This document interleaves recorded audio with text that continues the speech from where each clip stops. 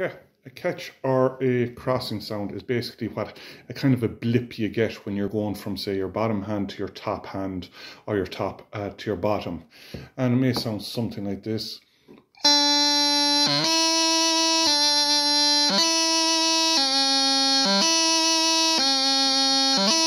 So there's a bit of a blip there where the fingers aren't moving like they're supposed to.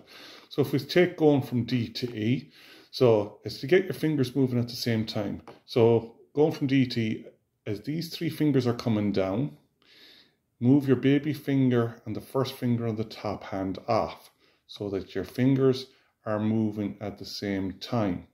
So basically,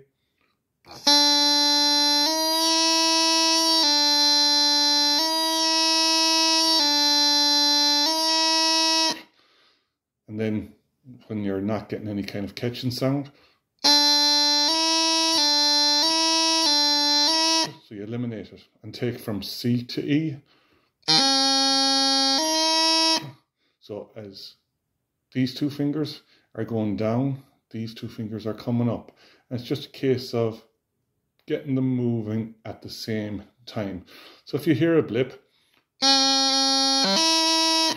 just slow it down.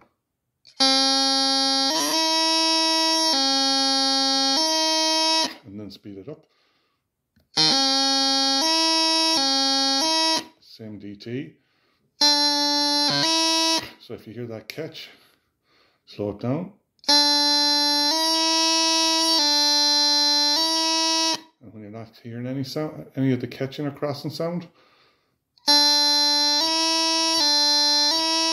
and it's just habit and muscle memory, but it's just all about training your fingers to move at the same time. So as fingers are going down, fingers are coming up. Okay?